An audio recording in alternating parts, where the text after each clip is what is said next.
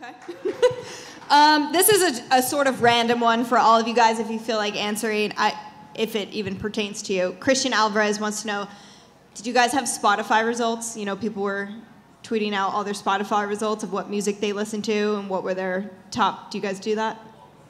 I heard about it, but I haven't actually done it. I'm going to do that soon, though. Okay. Sounds like something a nerd or a virgin would do.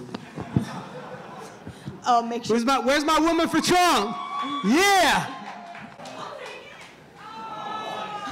You guys have anything you want to say before? Nothing wrong with being a virgin and a nerd. At the end of the panel yesterday, Volkanovski joked that there's nothing wrong with being a nerd or a virgin, and you laughed. We saw you laugh. So is there anything wrong with being a nerd or a virgin? Nah, there's nothing wrong with being a nerd or a virgin. You know, if you're a dork or a nerd and you're in your mom's basement eating Cheetos, you know, do you. That's your problem. Own it up. But, you know, it is what it is.